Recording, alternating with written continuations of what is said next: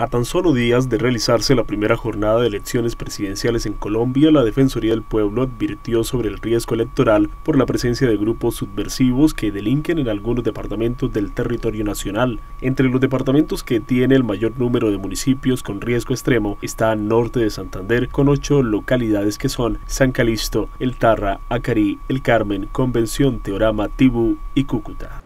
El acompañamiento que brinda la Defensoría del Pueblo es un acompañamiento sano, dentro de la institucionalidad.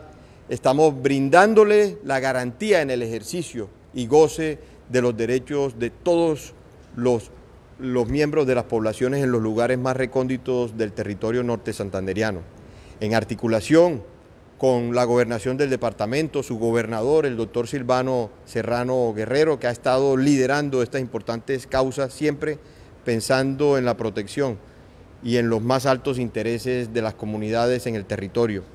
Por eso el llamado una vez más es a las poblaciones a que ejerzan libremente, no se dejen constreñir, no se dejen presionar de ningún grupo armado irregular o de distintas campañas políticas para el ejercicio legítimo del derecho al voto el próximo domingo 29 de mayo.